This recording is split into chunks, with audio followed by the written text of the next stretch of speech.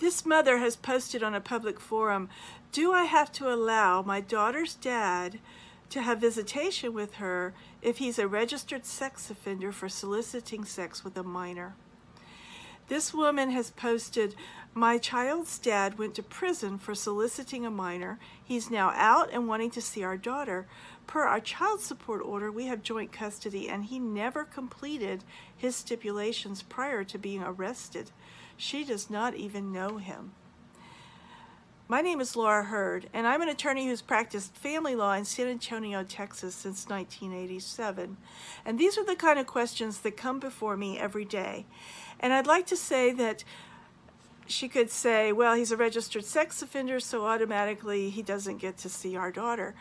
But the reality is, an order is an order is an order. And that is why it's so important to have an attorney draft your orders to begin with regarding custody, to think about situations that might arise in the future and write the language in such a way to help you out in a situation like that.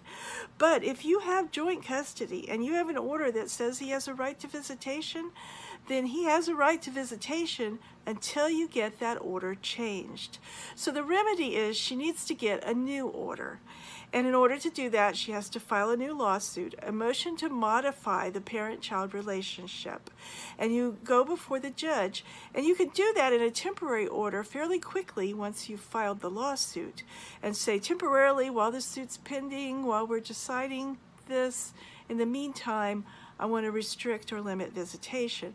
And usually the judge will either have supervised visits or restrict the visitation in some way while the suit's pending. And so there is a remedy because he's a registered sex offender, but you can't just do it on your own. You've got to get a court order.